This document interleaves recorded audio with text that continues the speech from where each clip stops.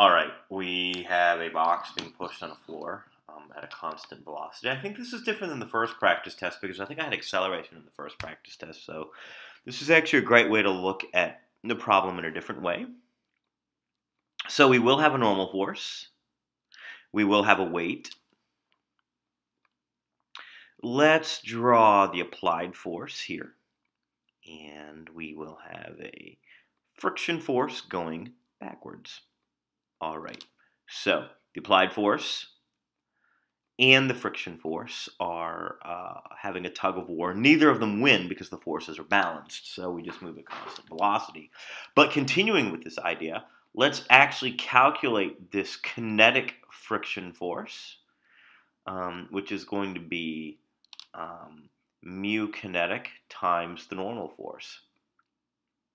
All right, now to get the normal force, let's balance forces in the y direction. So we're going to have Fn minus Fg equals 0. And for Fg, let's just calculate that as 25 times 10. That's 250 newtons. Again, this is G and this is M. So we're going to end up getting the normal force, when we simplify here, is going to be 250 newtons. So getting the force of friction, we're going to take 0.2 times 250, and that is going to give us a friction force of 50.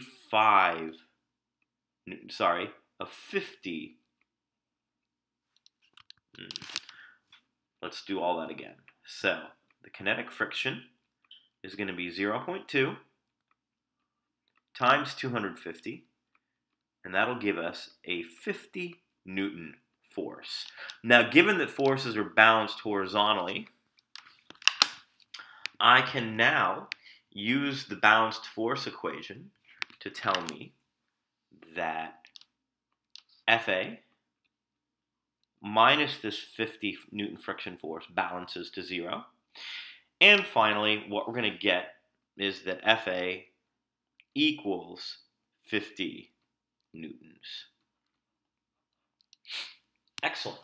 Now in part B, what we are told is that we have our object moving a little bit differently in that we've kept the pushing force the same, but now we have an acceleration of 1 meters per second squared.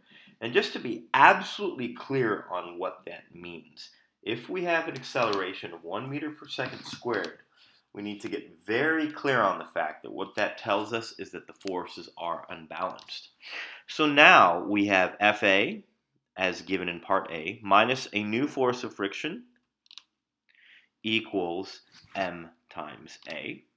That's 50 minus the force of friction will make our 25 kilogram mass accelerate at 1 meters per second squared. I'm seeing a lot of people put in 10 for acceleration on every single problem they do. Please be careful. Be clear. 10 meters per second squared only applies to an object that is falling in general. Now, when we isolate, we're going to get that the friction force is equal to 25 newtons. So, to get the coefficient of friction, we've got kinetic friction equal to mu k times the normal force. So that's going to tell us that 25 is going to be mu k times this 250, and that means that our coefficient of kinetic friction is going to be 0.1. So we have this number and this number.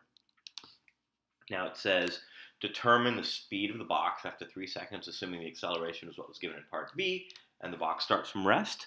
Now, since we have an acceleration, we're going to use suvat. So that's V equals, the acceleration was 1 meters per second squared. The time is 3 seconds, and we start from rest. So we're getting 3 meters per second. Now the girl's going to let go of the box, but the friction force still acts on it. So let's very carefully calculate what that means in terms of the acceleration or the new acceleration. So we actually need a full new free body diagram, complete with normal force, weight force, and sorry, the friction force is going this way, right?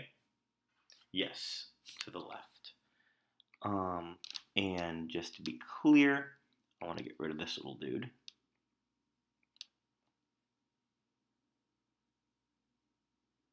Perfect.